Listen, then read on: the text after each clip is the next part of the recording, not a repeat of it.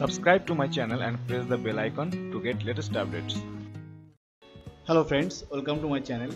In this video I am going to show you how you can set any program to run during Windows startup. This is a very easy process. First you have to go to start and then search for run, R-U-N. Here you can see the run app, so click on it,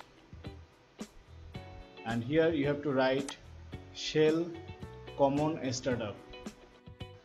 I have given it in the video description. Please go through the video description for the specific phrase.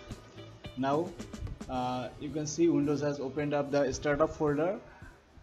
Now you can copy any exe file shortcut or directly copy the exe file in this folder, and when you next time start your PC, that program will automatically run during Windows startup. For example, I want to run MSI Afterburner every time when I turn on my PC. So I will copy MSI Afterburner shortcut or MSI Afterburner exe file directly into this folder, and while copying, Windows will ask for administrative permission, so click continue to provide administrative permission and the file will get copied here. So we are done.